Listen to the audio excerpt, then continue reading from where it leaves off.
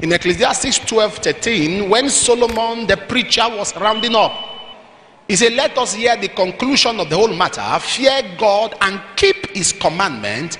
This is the whole duty of man. There is a reason why we live.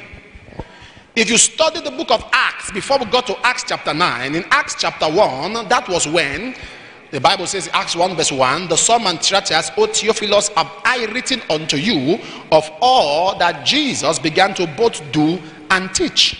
Theophilus was not, as it were, an individual, it was a group. The word theos means love. The word theos rather means God. The word philios means love. That is why you get the different kinds of love. You get the agape love, you get the filial love. So the word theos means God. The word philios means love. The word theos, that's why you get theology, which means the study of God. So when the Bible said, now the Psalm and Theatres, the former Theatres, O Theophilus, it was saying the former Theatres, O lovers of God. So the book of Acts was written to the lovers of God. So in Acts chapter 1, they needed to correct the number of the apostles because they were expecting the Holy Ghost. The Holy Ghost likes to move where there is order. Order is the mother of progress. In Genesis 22 verse 9, he said, and he laid it in order. In 1 Kings 18:33, he says he set it in order. The Bible says in 1 Corinthians 14 verse 40, let everything be done decently and in order. In Isaiah chapter 38 verse 1, he said, put your house in order, for thou shalt surely die. In 2 Samuel chapter 17 verse 23, he said, and Ahithophel went and put his household in order and hanged himself and died and was buried. In Psalm 119 verse 133, he said, order my steps, O God, in your word. Order my steps in your word. So God wants order. They had to balance the number. And in chapter 2, the Bible said the Holy Ghost came. In chapter 3, they saw a man that was by the gate of Beautiful, and this man needed attention. They ministered to him, and because of that, in chapter 4, they were arrested. After they were released in the last chapter of chapter 4, in chapter 5, Ananias and Sapphira, God needed to release fear on the church, because anywhere there is power, people easily get familiar with the anointing. Any church or place of power, people easily get familiar. So the Bible said they lied to Peter, and Peter said, you have not lied to me, you have lied to the Holy Ghost. If today somebody lies to me and I tell the person you have lied to the Holy Ghost, people will ask, are you the Holy Ghost?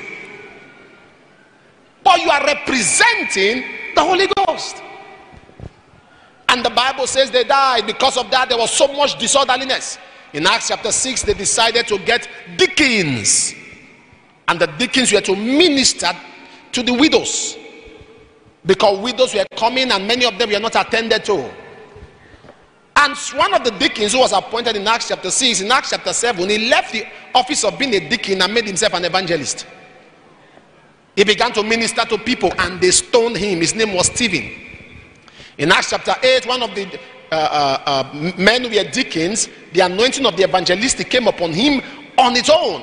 His name was Philip, and he went to Azotus and began to minister. And in that last part of chapter 8, you discover there was a man called Saul. He was the one that supervised the killing of Stephen. And in Acts chapter 9, if you read especially verse 2, the Bible says he was going out to get documents. There is something about the life of Apostle Paul. Even as an unbeliever, he believed in legality. Let me go and get documents so that when I persecute the church, I will do it on legal ground. But he was a wicked man.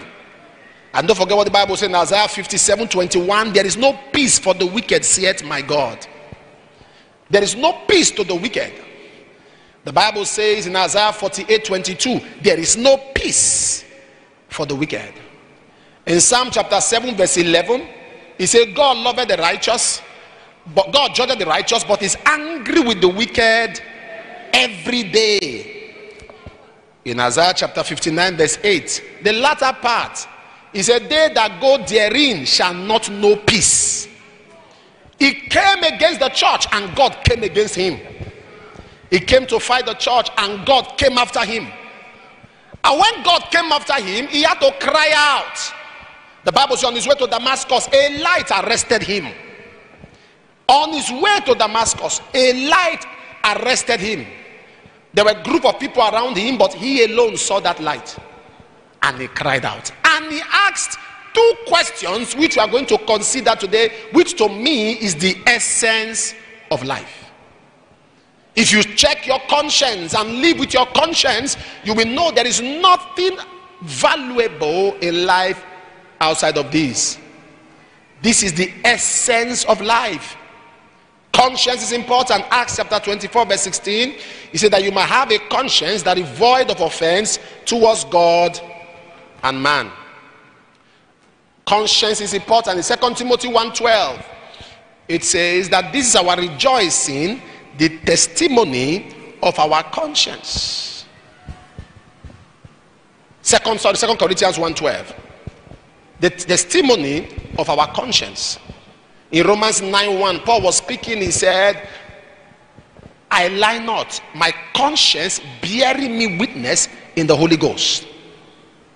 And in Romans chapter 13, I think verse 5, when God was talking to us, he was admonishing us, and he said to us that you must need be subject, not for wrath only, but for conscience sake. So God wants us to walk with our conscience. On his way to Damascus, Paul was arrested. And when he was arrested, the power of God crippled him. No matter the speed of the wicked, God knows how to stop them. He was on the horse. No matter the speed of the wicked, God knows how to stop them. And today, he will stop them. I don't like your amen at all. He will stop them. He will stop them. Jehovah will stop them. Elohim will stop them. El Shaddai will stop them. He will stop them, and he will give you peace. God, I'm prophesying on someone. God will stop them and give you peace. God will stop them and give you peace. Jehovah will stop them and give you peace. Elohim will stop them and give you peace. There's a peace that God gives to a man when God has swallowed up all his enemies round about him. God did that for, in the time of Solomon, in 1 Kings 4:24, the Bible says God gave Solomon peace round about. Peace round about, on every side.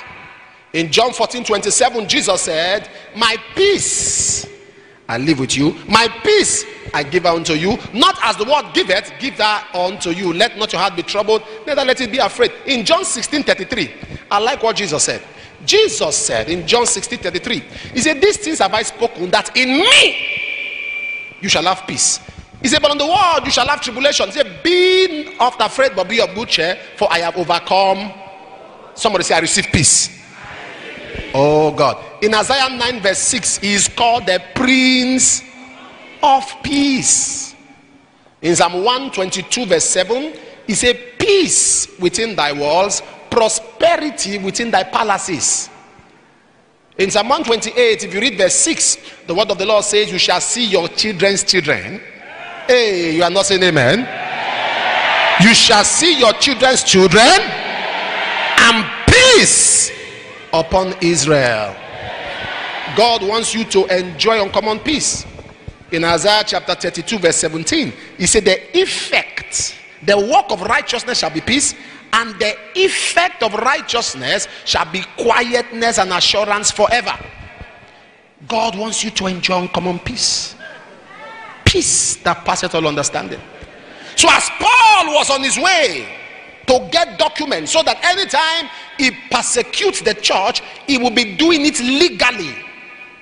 The God that is bigger than any legal standing, the one that initiated law himself, is sure. And I like what he said. He said, who art thou, Lord? That's the essence of life. Who art thou, Lord? The first essence of life is desire to know God. Who art thou? Now we see why Paul was outstanding amidst all the disciples. From the beginning, from the footing, he was routing to know God. Many of us have no hunger at all. When nothing drives you, you can't drive anything. We have no hunger at all. He was hungry. So the first essence of life is knowledge of God. Hunger to know God. Desire to know God. Passion to know God. Knowledge of God. That you are hungry, you are pursuing God with such a crazy temperature because you want to know him. Somebody say, I want to know you, Lord. I can you say, I want to know you, Lord. Say, I want to know you, Lord. Say, I want to know you, Lord. I am hungry for you. I'm hungry for you. Paul told his disciples, Paul was talking to the Roman church in Romans 11:25. Romans 11:25, he said, I would not have you be ignorant. I would not have you be ignorant, brethren. 1 Corinthians 12 verse 1. 1 Corinthians 10:1. 2 Corinthians 1:8. I will not have you be ignorant. But the truth is, if you want to be ignorant, it's a choice. If you choose to be ignorant, you are free. Paul was speaking 1 Corinthians 14 verse 8. He said, let him that be ignorant be ignorant. If you want to be ignorant, be ignorant. But if you are pursuing knowledge, 1 Timothy chapter 2 verse 4, he said, I wish that all men be saved and come to the knowledge of God. As soon as you are born again, the next thing you begin to pursue is knowledge of God. Isaiah chapter 33 verse 6 says, wisdom and knowledge shall be the stability of thy times, the strength of thy salvation, for the fear of the Lord is his treasure. When you have knowledge, you are wise and you are stable. Nothing shakes you. You are not moved about. You are stable. That's why I say wisdom and knowledge shall be the stability of your times. When others are tossed to and fro, you are stable. In Job 36:26, he said, God is great, we know him not, but the number of his years cannot be searched out. In Isaiah chapter 1 verse 3, the axe knows his owner, the ox knows his master, but my people have not known me. In other words, God was saying, even animals know their owner. There is a way you relate with a dog, and the dog sees you and begins to wag his tail. Am I correct? There are some dogs today that are family members. Some dogs have become family members. When it's time for morning devotion, they climb the chair and they are clapping. You have not seen dogs that are so closed. Puppies. Amen. Puppies. Puppies. Knowledge of God. Knowledge of God. In Jeremiah 4 verse 22, he said, this people is foolish. I expected the Lord to say they are foolish. He said, these people, Jeremiah 4 verse 22, for my people is foolish. They have not known me. In John 4:22, he said, you know not what you worship, but we know what we worship. Isaiah 5 verse 13. Isaiah 5. He said, my people have gone to captivity. See how it starts. My people have gone to captivity for lack of knowledge. Then in Hosea 4:6, he said, my people are destroyed. It starts with them going to captivity and then they get destroyed. Amen. In Psalm 73 verse 22, Psalm 73 verse 22, he said, I was foolish, I was ignorant, so I was like a beast before him. Nothing brings a man to the class of animals like ignorance. When a man lacks the knowledge of God, he is not better than an animal. Paul said, who are you, Lord? In Proverbs 19 verse 2, he said that a soul should be without knowledge, it is not good. And Proverbs 11:9 say, true knowledge shall the just be. Now, he's a just man, he's a righteous man. This one is somebody who pray. Have you not seen people who pray and pray and pray?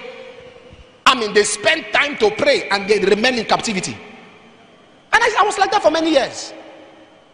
When the prayer mantle came upon me, when my pastor is preaching, I go outside to pray. I didn't know I was foolish. When my pastor is sharing the word, I go outside to pray. You see me, I hold the pillar. He's preaching.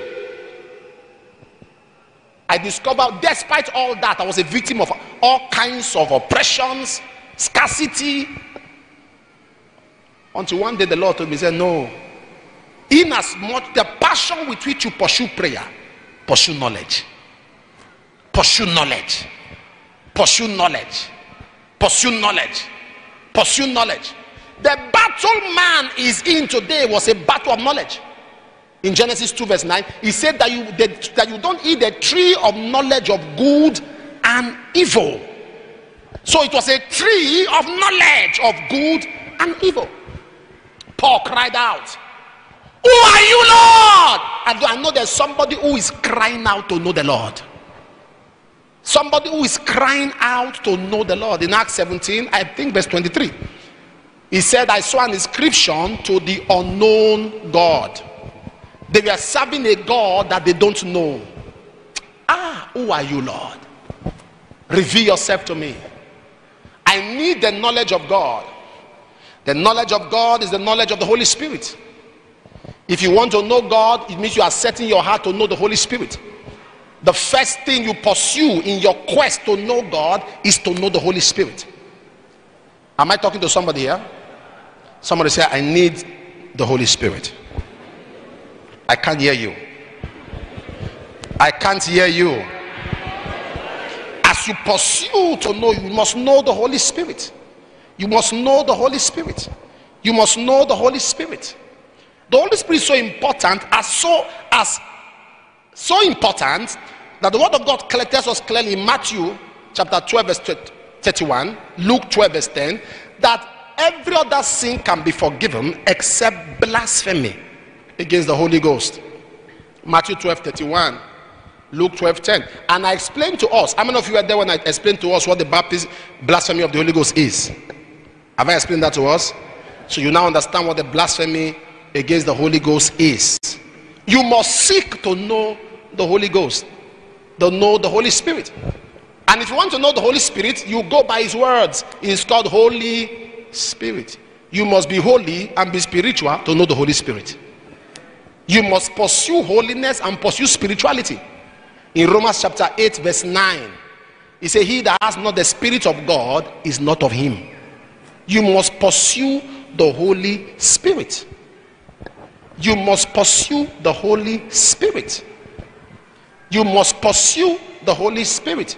And you must pursue him in holiness. Hebrews chapter 12 verse 14, "Follow peace with all men and for holiness, without which no man shall see the Lord." The day you make up your mind to start living holy, that day you have made up your mind to know the Holy Spirit. The Holy Spirit is not a human being, but it's a person. The Holy Spirit represents Jesus fully. That's why he said in John 16 verse 7, "It's expedient for you that I go away. If I do not go, the Comforter will not come. But if I depart, I will send him to you." The Holy Spirit is called Parakletos. Parakletos means one called alongside to help. One that has the same embodiment, endowment, and empowerment with Jesus himself. So if you don't know the Holy Spirit, you don't know God. Many of us have no personal relationship with this Holy Spirit. The Holy Spirit is the active force of God. God the Father creates, God the Son declares, and the Spirit manifests. God the Father creates, the Son declares, the Spirit manifests. When the Lord said, "Let there be light," it was the Spirit that brought it to be. The Bible says in Romans 8 verse 11, "If that Spirit that raised up Jesus from the dead dwells in you, it shall quicken your mortal bodies." Can I get the Message translation? The Message translation of Romans 8:11. He said, it stands to reason, doesn't it, that if the alive and present God who raised Jesus from the dead moves into your life, he will do the same thing in you that he did in Jesus, bringing you alive to himself.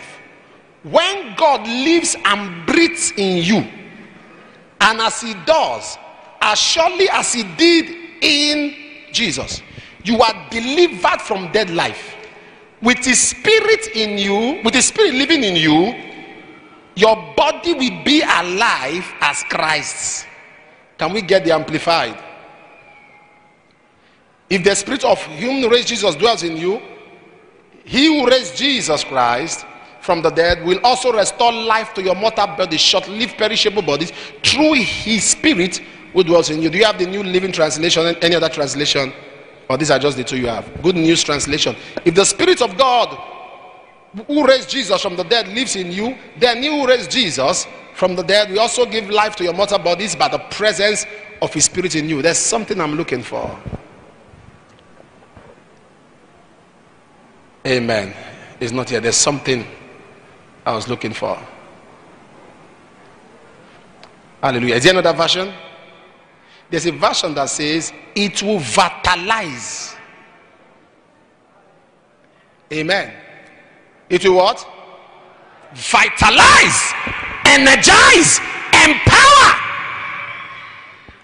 I need the Holy Spirit. I need to know you, Spirit of God. Wherever you are seated, lift your hand and say, Holy Spirit, I need you to do this from a heart of sincerity, a heart of honesty, a heart of focus without distraction. Say, Holy Spirit, reveal yourself to me in my pursuit of knowledge of God. Reveal yourself to me, sweet Spirit of my Father, Spirit of the living God. Reveal yourself to me, Spirit of the living God. Empower me to know you, empower me to relate with you, empower me to fellowship with you.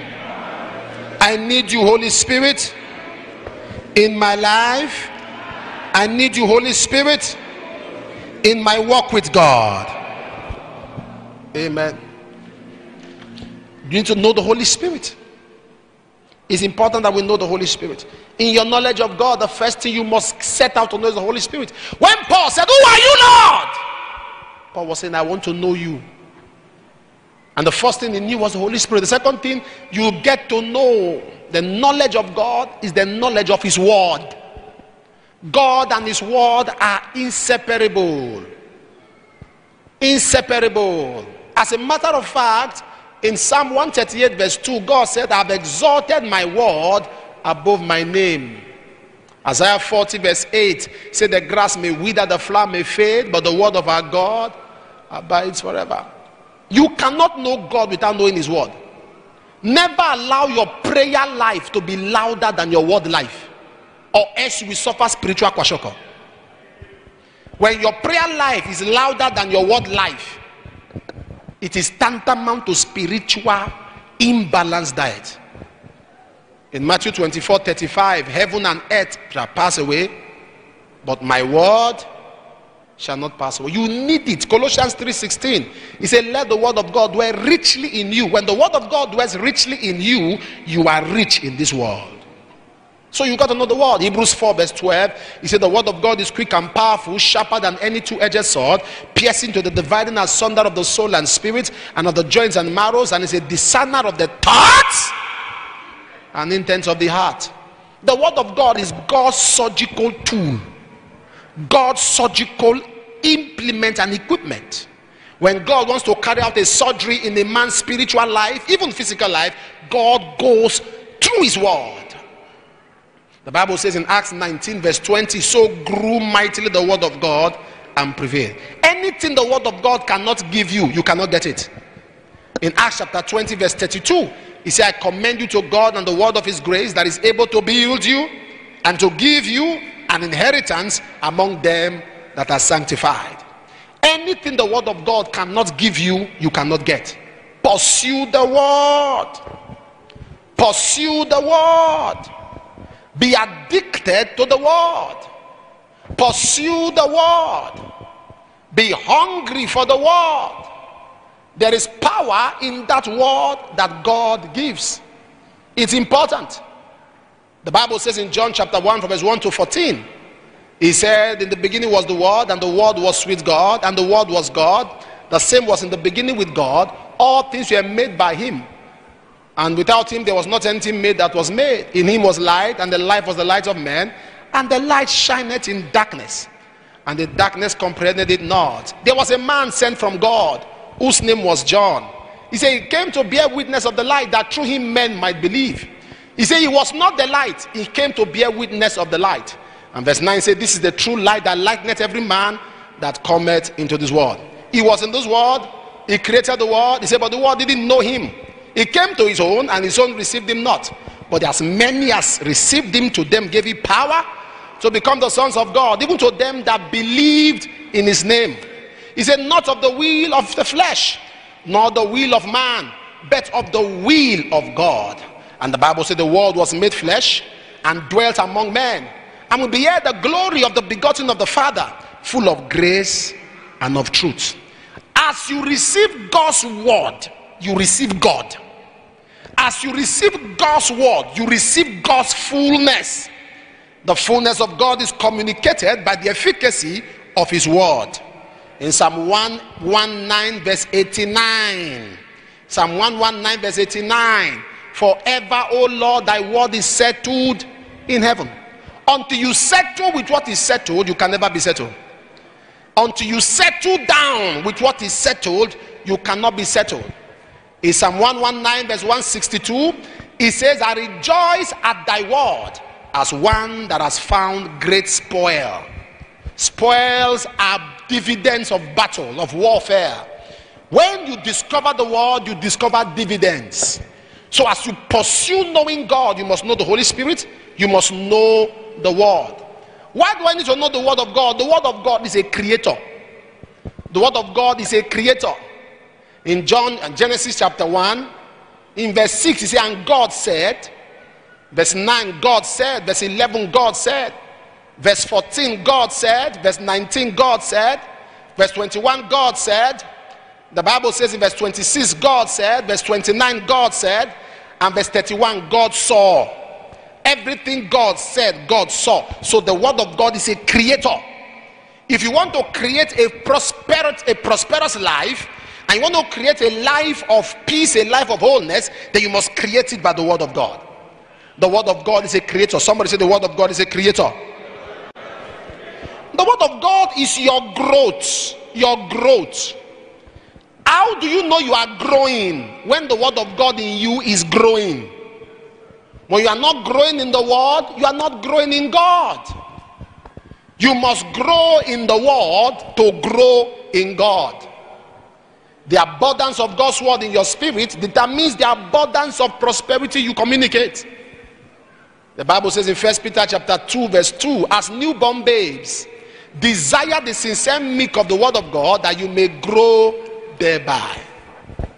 Am I speaking here? You are not growing. In Galatians chapter 4 verse 1. In Galatians chapter 4 verse 1, it said, the heir, so long as a child, does not differ from a servant, although he be Lord of all, and is kept under teachers and tutors until the time appointed of the Father. When you desire to grow, the very day you start loving the world, you start loving growth. There are many 50-year-old believers who are 50-year-old babies. How many of you know that age is number? Age is number. Maturity is a thing of the heart. Maturity is a function of exposure. Sometimes street sense is stronger than school sense. Street sense sometimes is stronger than school sense. There are people who started fending for themselves at an early age, 14, 15, no parents. Before they get to 30, they are so matured. And there are some people, even at 45, they are still calling their mother mom. At 45, mom or mommy. 45. Amen. Are you following me? Lift your right and say, Father, give me appetite. Yo, you are not doing it well. Say, Father. In fact, stand up, stand up, stand up. Stand up. You know there are many of you that can carry your phone. You can chat for 2 hours, 3 hours. But to carry Bible for 30 minutes, you sleep. You sleep. You know nothing about the Bible. A pastor saw me at the airport. He said to me, he said, be my mentor. I said, that's nice. Where do you worship? He said, no, I don't worship anywhere. I have my own church. Even if you have your own church, don't you worship there? I say, okay, get out your Bible, open to Zebrudaiah chapter 5. And he opened Bible. I was looking for it. I said, did you know what I said? He said, yes, Zebrudaiah. I read it this morning. I said, you read Zebrudaiah this morning? You read Zebrudaiah this morning? And you discover people who have no knowledge of God's word. I was just imagining, who will this one be pastoring? Give me appetite for your word. This ministry is a word ministry. Are you following me? I see many of you young boys and young girls. I just know you won't go far if you continue like this. Everything about you is prayer. I pray. Oh. Hey, I pray. You don't have an idea. I pray. I pray very well. Many think everything is prayer. Once my pastor starts preaching, then I will leave church. I'll go near the restroom. After I do all of that, things were not changing. And God said, you are empty. It's like somebody who keeps clearing. You go to the farm. You clear. You go away. The next day you come again. You clear.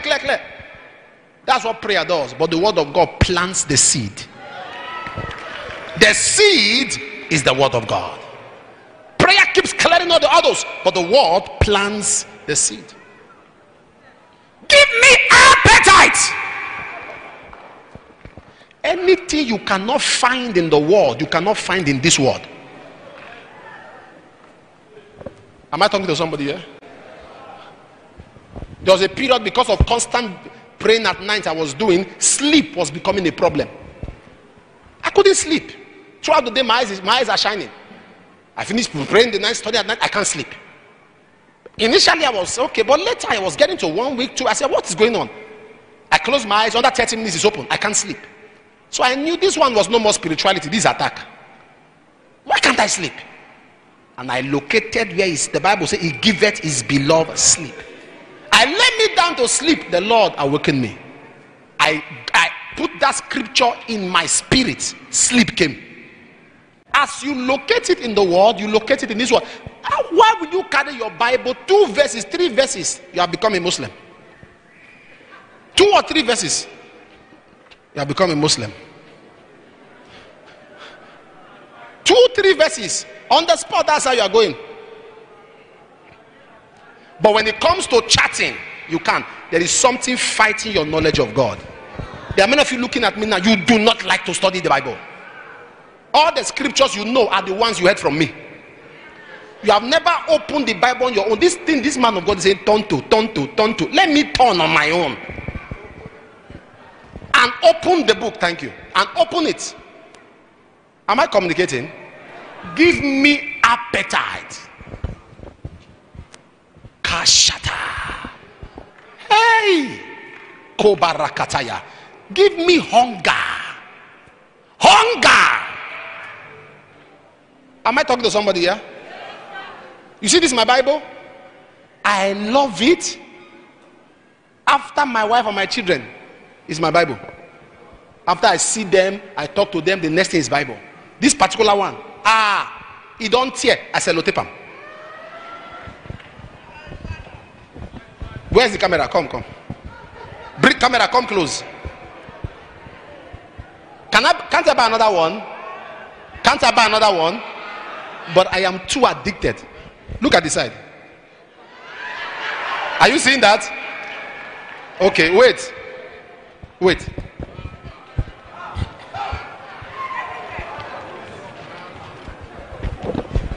Oh, open inside. See what I've written. See.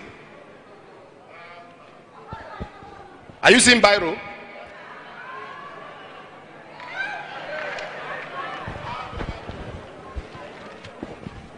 Next chapter.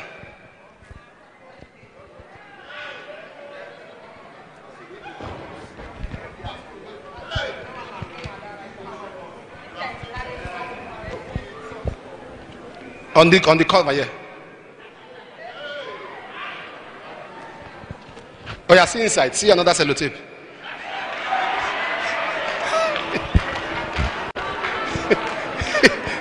Wait. Can't I buy another one? But you know, there's a way you get so addicted to something, you can't let it go. I have so many new Bibles, so many. I can't count the Bibles I have, more than 30 new ones. They say, Papa, some of my sons, they'll look at my Bible, they won't talk. The next they'll buy a brand new one. I say, look at this one. Is it Bible? I can buy 1 million Bibles. I say, but this one, that one is Bible, this one is scripture.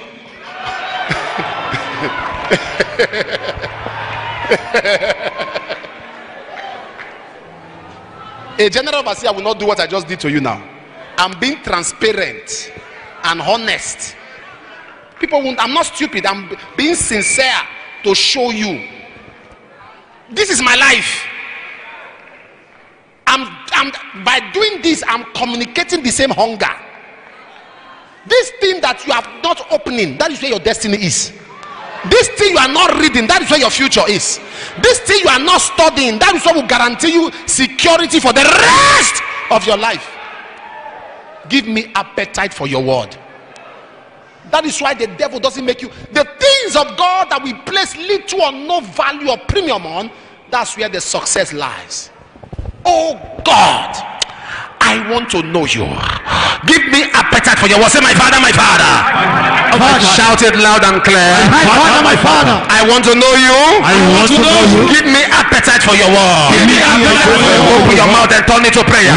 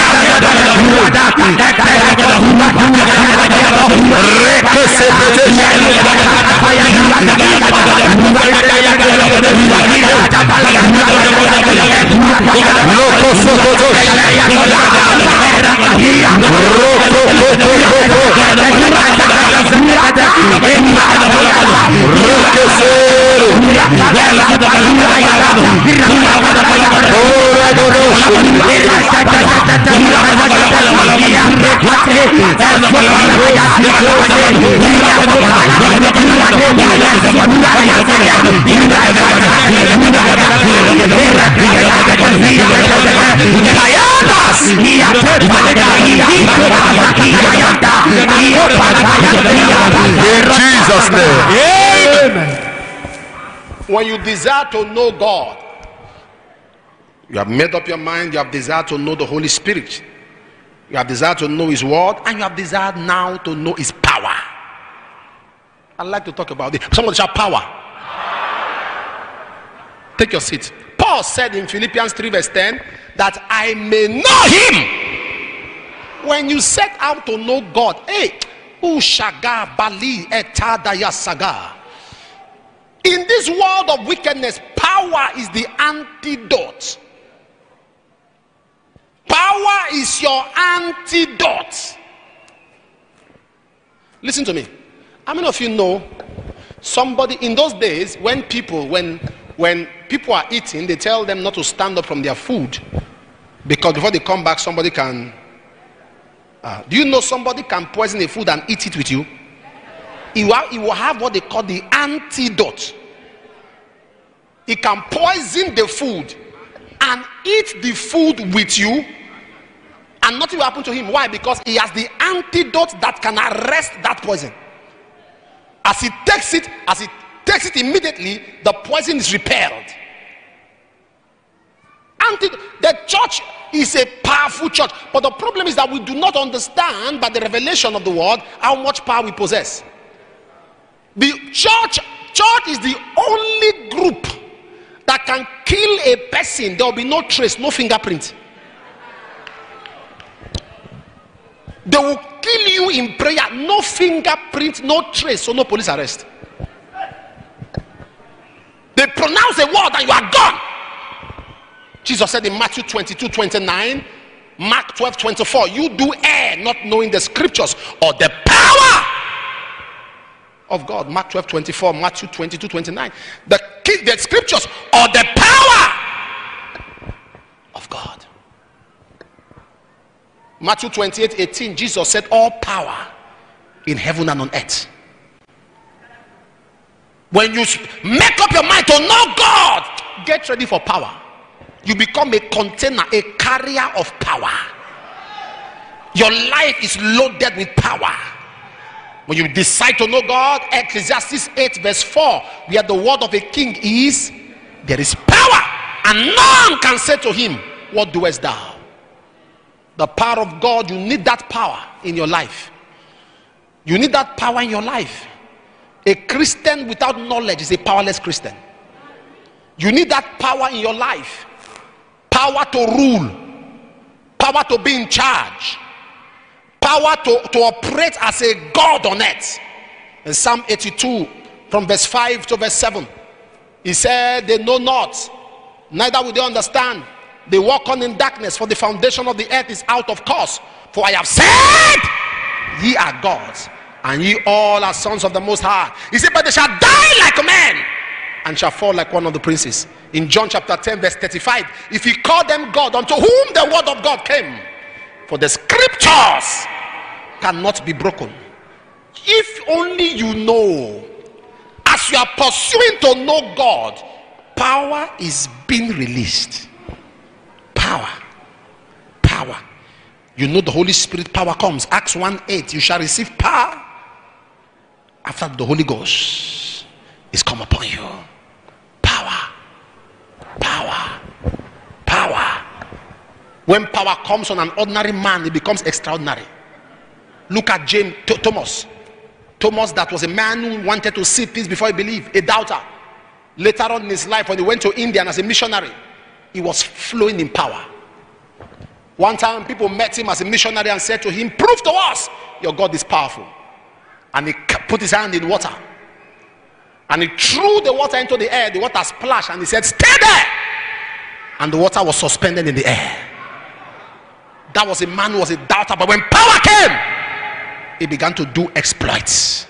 Somebody say power. Somebody say power. Somebody say power. We are talking about the power of God. If you are in this town, if you are going towards, if you come out, you are going towards Waterboard Junction by the former Edo line. By the side, there used to be a tree. They cut it down, it will grow. They cut it, it will grow. When this ministry began, the Lord said to me, that's your first assignment. I went there, anointed the tree and cursed it. It dried. That place now is a road. Somebody say power. Say power. The problem you have is that you don't know the efficacy of power that's inside of you. That is why you can be oppressed at night. They can oppress you. They will press you. They will press you. And it was time you were trying to shout, G, G, G, G, G, G, G, G, G, G, G, G, G. They oppress you. There was a young man who they were pressing every night. He used to be a member of Cherubim and Cellophane. Sorry. Cherubim and Kerosene. So he was there for many years and they were oppressing him. One day he came to a service like this and we were talking about the Holy Ghost. Power came on him. Began to blast in other tongues. 2 a.m. they come to press him. That night he went home. Paya gada paya. As he was blasting in tongues, he had something on his roof. Bam! He was scared, but intensified the prayer. As he was praying, the thing began to roll. And he had bam! So out of fear, he opened his window to check what it was. It was his landlady. Landlady, what are you doing here? She started confessing. I'm the one that have been coming. Where did you go last night? Power entered him. If they have been pressing you after now, go back and press them. Press me, I press you. God know the verse. You will press your oppressor. How? When this power come, they cannot be feeding you in the dream. I don't eat in the dream. I eat in the physical. I should eat what I like. Eat in the dream, they force meal on you. Eat in the physical, you eat what you like. I have never impossible. Eat in the dream. Who will cook it? Which market did they buy the ingredients? Get angry in your spirit. So much power. Don't say power. Don't say power. Say power. What's power? Don't say power. Power. That one's for Babalabo. Power is Babalabo. I'm talking of the Holy Ghost. Somebody say power. Yagabano shata. Somebody shout, I know God, I am powerful. I know God, I am powerful. Because I know God, I am powerful. Somebody shout power. In Psalm 110 verse 3, it said, thy people shall be willing in the day. In Psalm 66 verse 3, I like what he says. Through the greatness of thy power shall the enemies submit themselves unto thee. Kasheda baratakaya. In Psalm 62 verse 11, once God has spoken, twice. That what is power? What is wrong with you? Say power. I didn't say power, not power, not power. That one belongs to Malam. Power is for Malam. Power is for herbalist. Power is for God.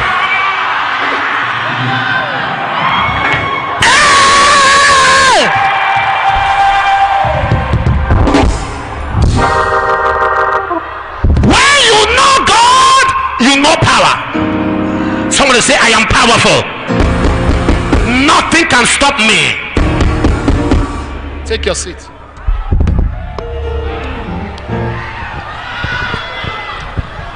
I don't want to ever you. I feel very uncomfortable that people come to me and they are pursuing me. They are pursuing. Don't you pursue people? Must they be pursuing you all the time? Can't you pursue somebody? When will a member walk to me and say, Papa, I had a dream? Say, well, say I pursue them. I say, correct. Now you come to me and say they are pursuing you. They are always pursuing you. If I ever hear that they pursue you again, you will go back to that dream and go and pursue them. Why would they pursue you? Pursue them. Am I talking to somebody here? Because power. He said that, Paul said that I may know him and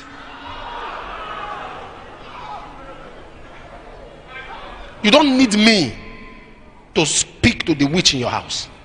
You are powerful enough. You don't need me to speak to the herbalist that's threatening you. You are powerful enough. You don't need me to come and speak to the strong man. You are powerful enough. You are powerful. There is power inside of you. Somebody shout power.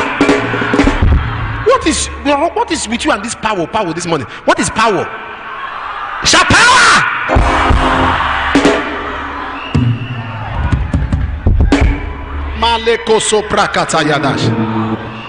Sometimes I begin to think it's like God is an African. No wonder when he was talking about the John the Baptist's parents, he said Mary and Elizabeth from the coast of Abia. They are from Abia State. He was talking about the ingredients for the anointing oil. He said calamus, sweet calamus, caramel, cassia, and onicha.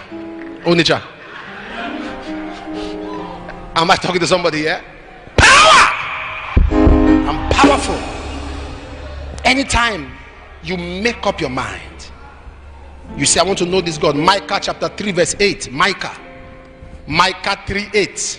But as for me, I'm full of power by the Spirit of the Lord and judgment and might, to declare to Jacob his transgression and to Israel his sin. Somebody shout power.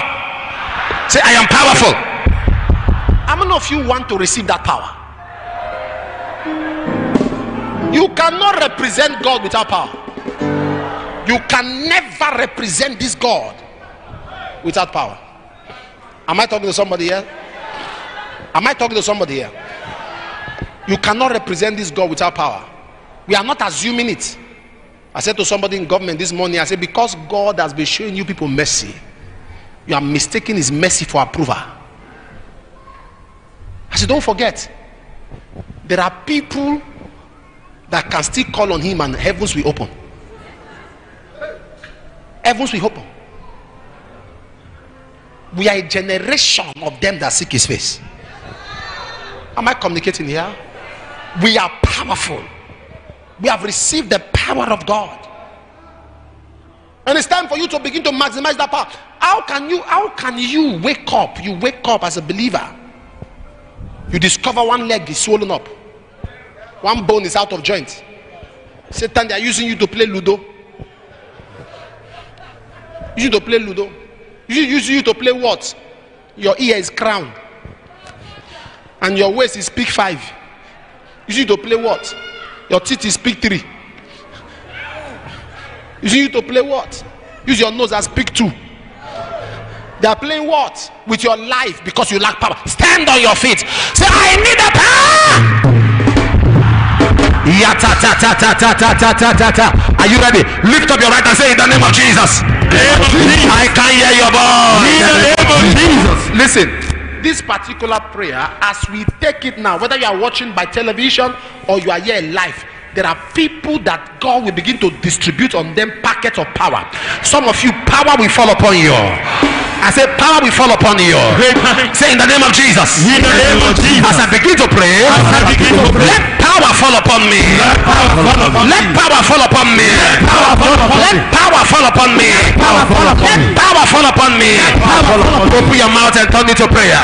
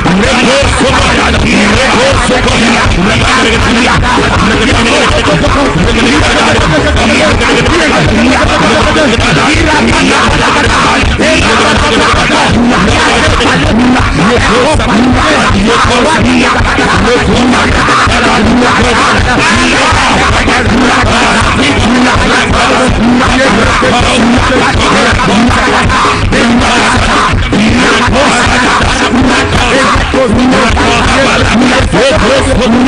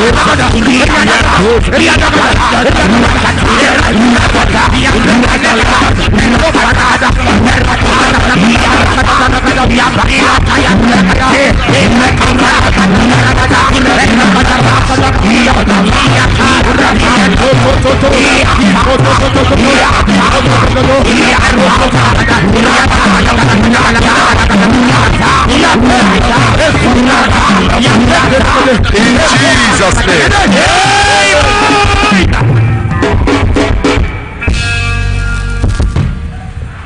I never see anyone like you.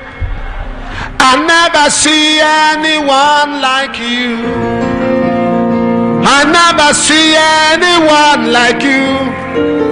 I never see anyone like you. I never see any God like you. I never see anyone like you. I never see anyone like you. I never see anyone like you. I never see anyone like you. I never see anyone like you. I never see anyone like you. I never see anyone like you. I never see anyone like you. I never see anyone like you. I never see anyone like you.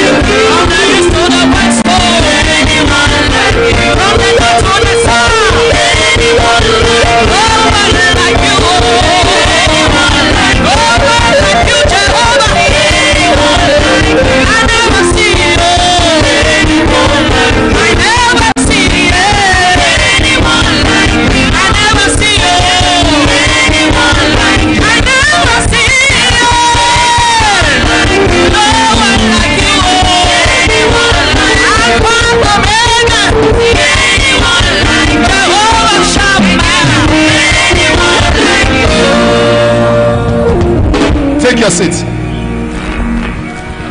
Take your seat, take your seat, take your seat. Somebody shout power. When you know God, you know the Holy Spirit. When you know God, you know His word. When you know God, you know His power. Why do we need this power of God? We need the power of God to deal with wickedness. Ephesians chapter 3 and verse 10. Ephesians chapter 3 and verse 10. Paul was talking to the Ephesian church to the intent that it might be made known of the church, made known to principalities and powers, the manifold wisdom of God by the church. We are in a wicked world. To deal with wickedness, in 1 John 5:19, the Bible says, we know we are of God, but the whole world lieth in wickedness. This world is wicked. It's wicked. To deal with wickedness, you need the power of God. Romans chapter 13 verse 4 says, he bears not the sword in vain. He's a minister of God to do good, and for that which is evil, be afraid. God's power helps us to deal with wickedness. And in your life, wickedness shall be dealt with. I don't like your amen at all. Whether you like it or not, this world is not a good place. But you can make your own life good when power is in view. In Exodus 15 verse 6, it says, thy right hand, of God, has become glorious in power. Thy right hand has dashed in pieces thy enemies. Thy right hand has dashed in pieces the enemies. In Isaiah 59:19, so shall they fear the name of the Lord from the west. He said, and still that they fear the name of the Lord from the west, and his glory from the going down of the sun. For when the enemy shall come like a flood. In Numbers 10:35, Psalm 68:1, let God arise and let thy enemies. In Deuteronomy 28 verse 7, so shall the Lord cause the enemies that rise up against thee to be smitten before thy face. For they shall come in one way, and they shall flee. Deuteronomy 28 verse 7, 28 verse 25. They shall flee in 7 ways. By the power that is released upon you now, wickedness is over in your life.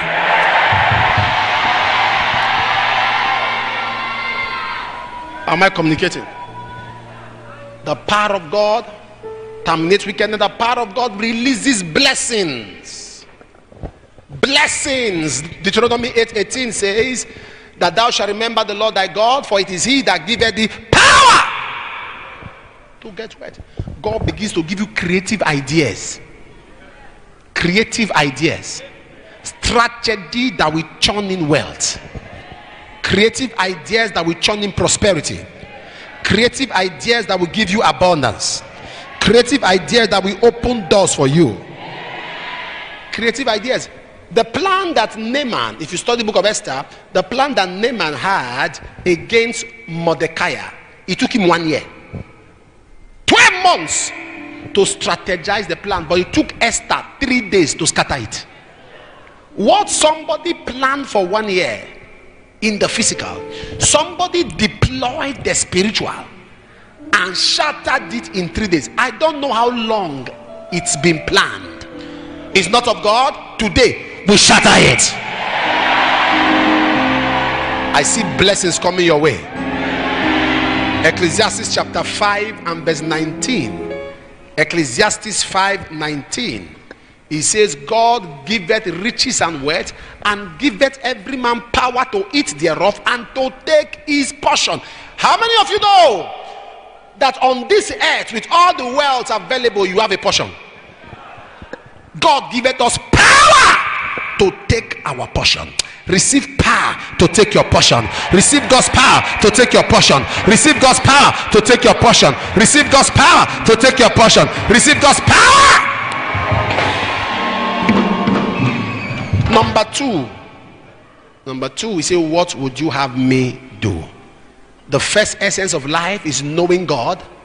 The second essence of life is knowing your purpose for life. The wise man said, if a man has no purpose for living, he is not fit to live. What is your assignment for my life? What would you have me do? What is it? I'm asking a question of inquiry. What would you have me to do? What is your plan? What would you have me to do? What is your plan? What? Somebody asks, what? Say, I'm saying, say this after me. What would you have me do? What is your purpose for my life, oh Lord? You can ask the Lord. Somebody met Jesus in Matthew chapter 19 verse 16. He said, good master, what must I do? Matthew 19:16, Luke 18:18. I think Mark 10:17 or 27 or something. He said, what would you have me to do? What must I do that I may inherit eternal life? Good master. You can ask him. In Matthew 27:22, Pilate asked, what would you have me to do with Jesus called the Christ? What will I do with Jesus called the Christ? In Luke chapter 16 verse 3, a steward said, my master is taking the stewardship from me today. I cannot dig to beg. I am afraid. What will I do? When the Holy Ghost fell upon the church in Acts chapter 2 verse 37, those watching them asked, men and brethren, what shall we do? When John the Baptist was preaching the gospel in Luke chapter 3 verse 12, some publican came and asked him, what do we do? Luke 3:12. I don't know who is doing that. In verse 14 of Luke chapter 3, some soldiers came again and asked him, what shall we do? You can make inquiries. You have a right to ask. In Acts chapter 16 verse 30, the jailer asked, what must I do to be saved? Acts 16 verse 30. What must I do to be saved? What is your assignment? I don't want to rigmarole the earth and parabolate the earth. Parabolate and gallivant. What is your assignment? Not my assignment. Your assignment is not your decision, it's your discovery. Mike Murdoch said, is what you discover that's your assignment, not what you decide. Oh God! What would you have me do? He has a plan for you. No matter how nasty life appears. Jeremiah 29:11 says, I know the thought that I think towards you, thoughts of peace and not of evil, to give unto you unexpected end. In Psalm 139 verse 17, how great, how precious are thy thoughts towards me, O God. Great is the sum of them. God has a plan for you, and I decree by prophetic command, you will not miss it. A specific plan for Jonah was to go to Nineveh. Specific. His plan for Moses was to go back to Egypt. God took Moses, watch this, God took Moses out of Egypt, right, to take him back to Egypt, to take the children of Israel out of Egypt, to take Egypt out of them before taking them to the promised land. The reason God took Moses out of Egypt first was to go and take Egypt out of him. That's why it took 40 years. God going to take Egyptian character out of him, to take him back to Egypt, so he can take them out of Egypt and also take Egypt out of them before taking them to the promised land. So if you leave Egypt, Egypt must leave you. Am I communicating here? To take it, that's they spent 40 years in the wilderness. Why? God was taking Egyptian characters, Egyptian attitudes, Egyptian attributes, took it out of them. What is God's plan for you? What's the assignment for you? Israel, one time, look at someone, said to Samuel, give us a king. 1 Samuel chapter 8 verse 5. We want a king. We want our own king. And God said to them in verse 7, you have not rejected anyone, but you have rejected me. And God now told them what the king would do to them. Verse 11. He said, this king that you are asking for, when he comes, this will be the manner of the king that shall reign over you. He will take your sons, appoint them for himself, for his chariots to be all his horsemen. Some shall run before his horsemen. Verse 12. He will appoint captains over thousands, captains over 50s, and will set them to ear his ground and reap his harvest, and make his instrument of war an instrument of his chariots. Verse 3. Verse 13. And take your daughters to be confectionaries and to be cook. He will turn your daughters to cook and bakers. Verse 14. He will take your feeds. People were asking God for what they want. God was telling them what the king would do to them. He will take your fields, your vineyard, your olive yard, the best of them, and give to his servants. He will take the tenth of your seed and of your vineyard, and give to his officers and to his servants. You say you want a king? I'm telling you what the king will do to you. He will take your men servants, your maid servants, and your goodless young men, and your asses, and put them to his work. He will take tenth of your sheep, and you shall be his servants. And you shall cry out in that day because of your king, which ye shall have chosen, and the Lord will not hear you in that day. Go on. Nevertheless, the people refused to obey the voice of Samuel. They said, nay, we will have. Did you see what God said will happen to them? They say, we don't care. That's what happens when people want their own will. They don't take counsel. This thing you want is not, it doesn't matter. Give it to me. That's what happened to Samson. The parents said, you cannot marry this lady. He said, she pleases me. She has what I like. Give her to me. Samson prepared the wedding, not knowing he was preparing the wedding for his best friend. The best friend who was to be his best man on the wedding took his wife. Many of us are pursuing what we want, and we don't care the dangers. God said, this is give it to me.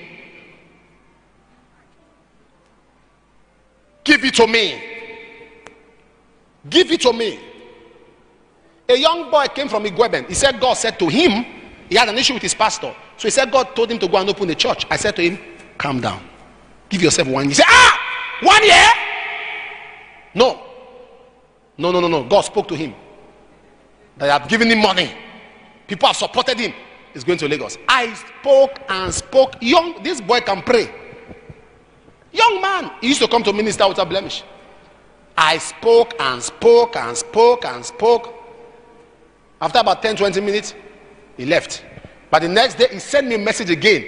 Speak a word, I'm going to Lagos. Pew. Entered Lagos. He never got to Lagos. He never got to Lagos. Why? When people want to do their own will, I want to pray a prayer for you. Wait. Don't say amen until you listen. No matter how beautiful your plan appears to be, no matter how attractive or enticing your decision is, if God is not behind it, may it fail.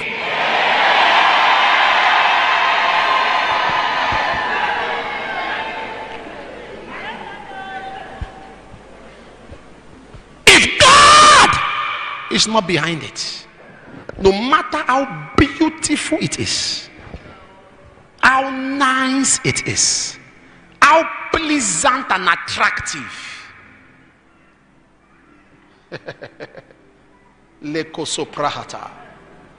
do you know my third trip to London?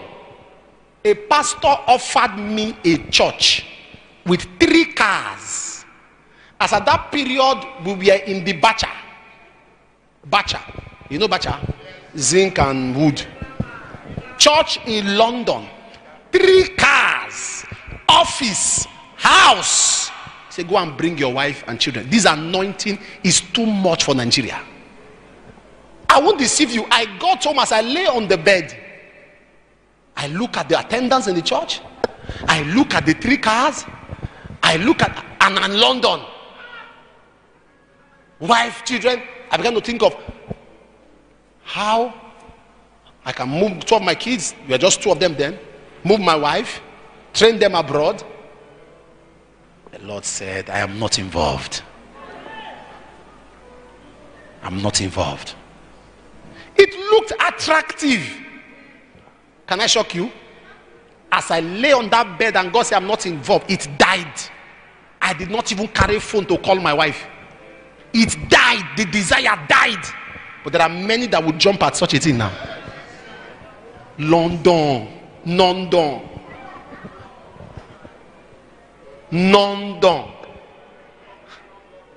UK.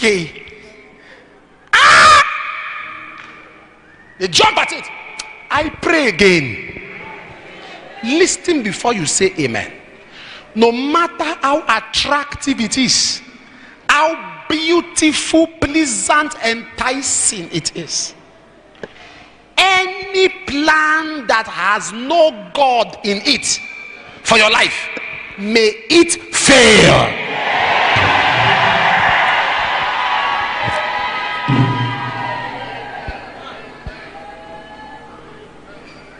Rasa Mahadabaha Koli Brahadash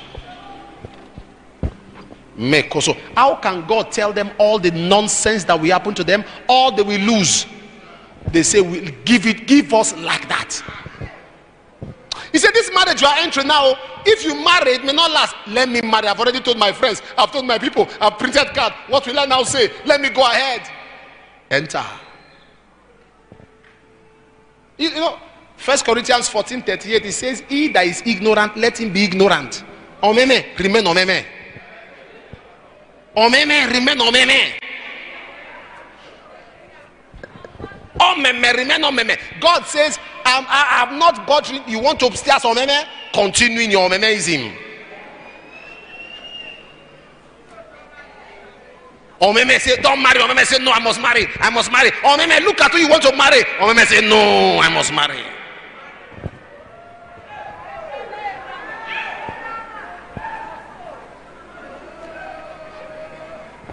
This thing you are entering now will ruin your life. Oswald say no. Oswald say no.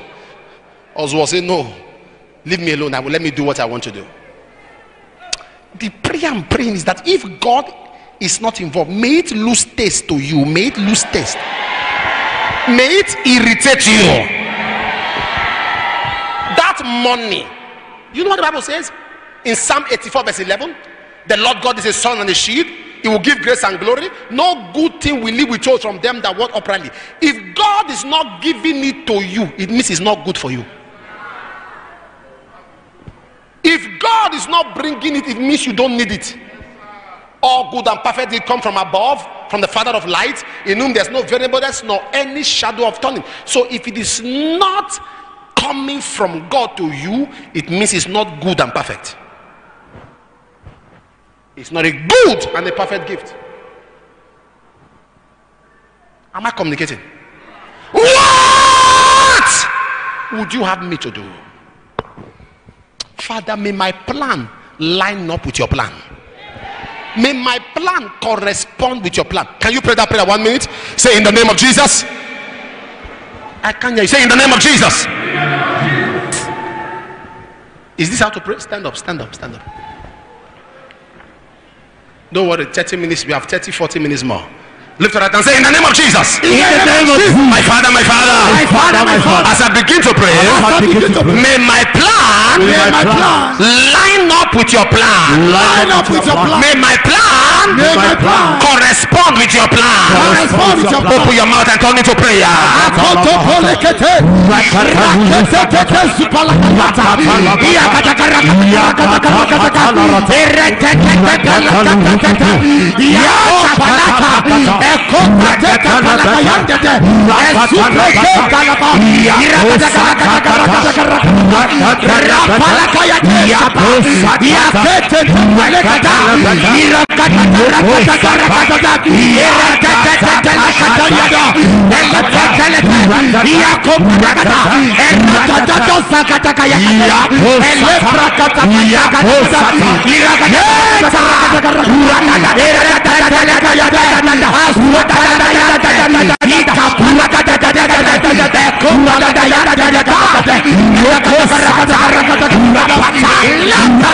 In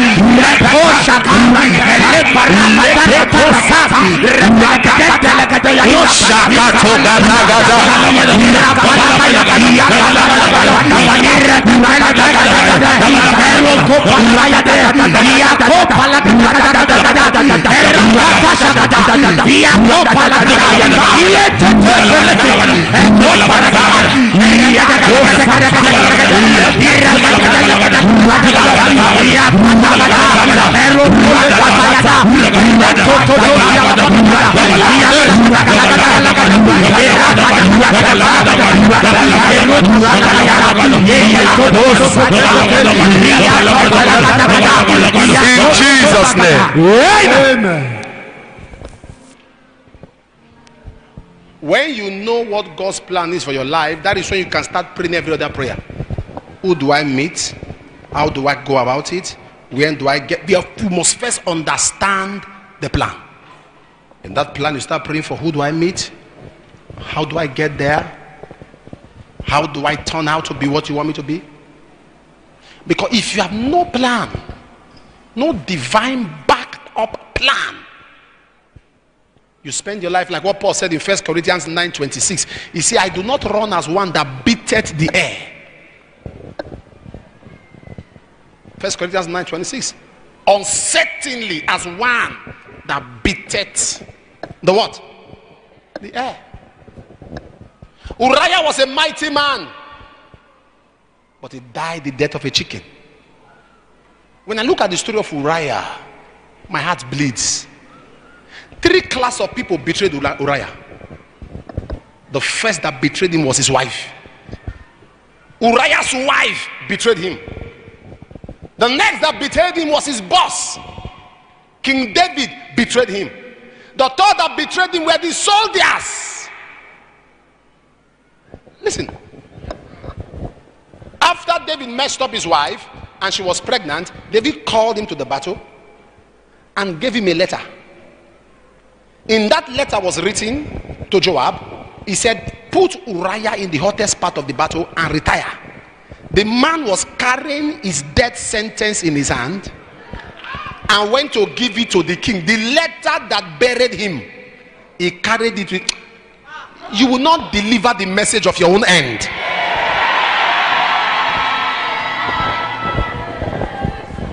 What was in the battle? The letter. He said, take him to the hottest part of the battle and retire. So Uriah's soldiers also betrayed him. You see the importance of relationship? If Uriah kept relationship, one of the soldiers would have told him. But he doesn't talk to anybody. He's too proud. The soldiers, all of a sudden, a recruit, they were carrying you to where generals fight. You thought it was breakthrough. When suddenly you are given certain access to what you don't deserve, please think twice. It may be a setup. They drag him, say, no, follow us. And they drag him to the hottest part of the battle. If he had kept relationship, one of them would have said to him, he said, come, when you see all of us going and we are going back, follow us, go back. Why? Don't ask me. When you see we take to the hottest part and you see us going back, join us to go back. Why? Why should I go back? Don't ask me. But he had no relationship with anybody. So they were going to the hottest part where the giants were fighting them. They said, follow us. As soon as he got there, all of them. Not one soldier could no relationship. People that come to church, I don't want to talk to anybody. They don't offend me. I don't want to do offend me. Everybody offends you. It means you have problem. It's not them that have problem. When people you keep having issues with people, you have problem. You are too proud. That's why everybody's offending you. Who are you that everybody's offending? They must treat you with care. Are you an egg? No relationship. In fact, he had no relationship with his wife. He came back from war. King said, go home. He said, no, I I am a militant soldier. He slept at the king's door and his wife was at home. He failed the marriage.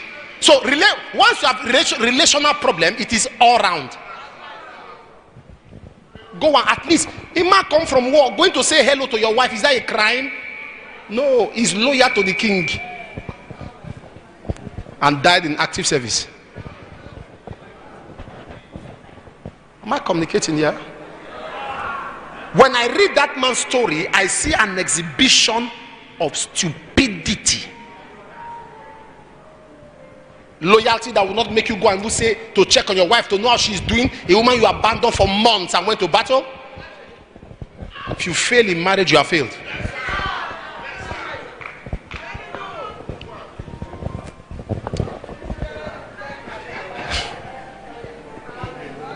Hallelujah. See what you've done for me. See how you set me free. You are the living God, oh. Is there no one like you? You are my keeper, you are my defender, my love giver. You are the living God, oh. Is there no one like you? You are my healer, you are my keeper, my defender, my life giver. You are the living God, oh. Is there no one like you? Ekweme, ekweme, ekweme, ekweme. You are the living God, oh. Is there no one like you? See what you've done for me. See how you set me free. You are the living God, oh.